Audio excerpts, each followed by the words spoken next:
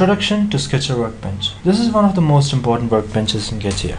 To invoke the workbench, go to Start, Mechanical Design, Part Design. Click on OK. Now, click on the sketch icon and click on any of the plane that you would like to sketch. Now what you get, all these tools are from the Sketcher Workbench. We have different options to draw a line or a rectangle, circle, etc. in the profile toolbar. This helps us to create geometries, and we have a constraint toolbar in order to give length, angle, and all other dimensions for our sketch. And we have other toolbar, operations toolbar and other toolbars, which helps us to give mirrors and which helps us to trim and makes our sketching work more easier. We could also create geometries without tools like corner or chamfer, but it might take longer time. That's the reason why we use these tools in order to make our sketching work more easier. Finally, after going through all of these tools, we will do an exercise which will help you to develop the sketching skills. Thank you so much for watching. Let's see what's on the next tutorial.